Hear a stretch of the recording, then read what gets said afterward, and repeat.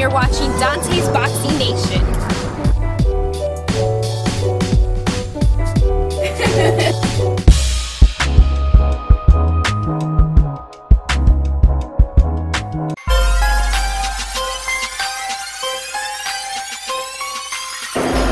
Dante's Boxing Nation over here with the former unified welterweight champion of the world, my man Corey SPINKS. What's going on, man? What's up with you, B? So, when I did win the undisputed welterweight champ, it hasn't been won in over 17 years. That's big. That's big. That's big.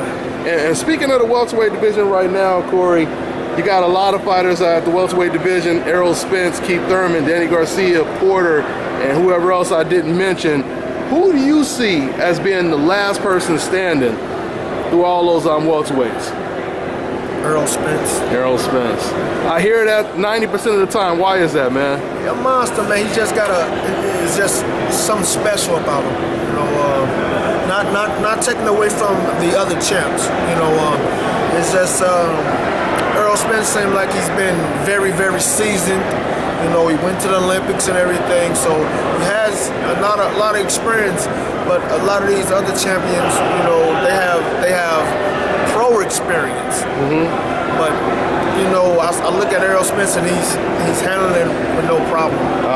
Do you think that's the reason why Kell Brook hasn't fought him yet? When Errol Spence has been his mandatory for quite some time now, you think that's why Kell hasn't fought him, or what? Well, I don't know. I think Kell Brook just knows.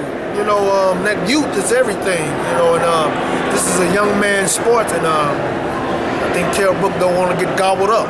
He don't want to get gobbled up? And then, you know, that beating he took from Triple G might have just took some up out of him.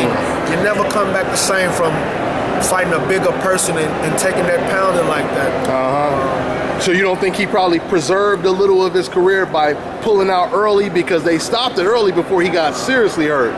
So you think the damage is done? I think the damage is done a little bit. You know, for one, he didn't get knocked out, but he got stopped. And so that plays with mental regardless. But it depends on who it is. But I think that took something about him, man. It's to being up with a guy like that, and you trying to stay there and take those shots. Come on, man. Don't be crazy. It's the game of boxing. Preserve your energy, preserve your body. Period. Hi, you're watching Dante's Boxing Nation.